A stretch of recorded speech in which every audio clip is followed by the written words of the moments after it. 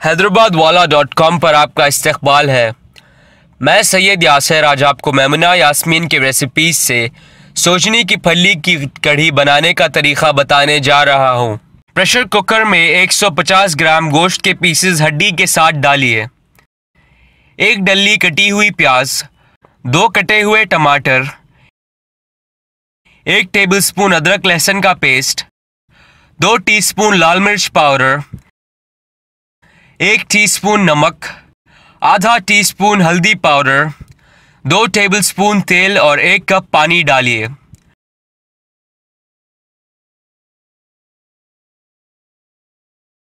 ढक्कन ढाँप दीजिए और 2 सीटी आने तक पकाइए।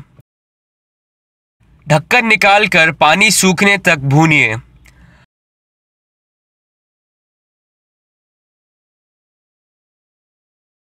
जब तेल छूटने लगे तब 2 साबित सोजनी की फली के 2 से 3 इंच के पीसेस डालिए।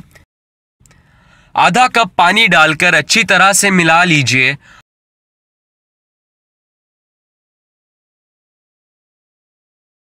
और ढक्कन ढाँप दीजिए। 2 सीटी आने तक पकाइए। अब ढक्कन निकालकर 1 कप इमली का खट्टा डालिए। मुट्ठी भर इमली को 1 कप पानी में डालकर भिगाने और मलने से 1 कप खट्टा बनेगा। 300 ml पानी डालिए।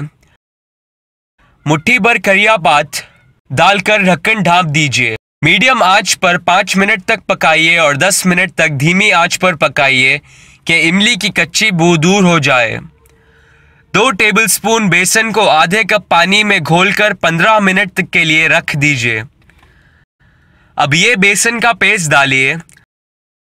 आधा टीस्पून नमक, आधा टीस्पून धनिया पाउडर, आधा टीस्पून जीरा पाउडर, मुट्ठी भर कटा हुआ हरा धनिया और 3 से 4 साबित हरी मिर्चें डालकर 5 मिनट तक धीमी आंच पर पकाइए।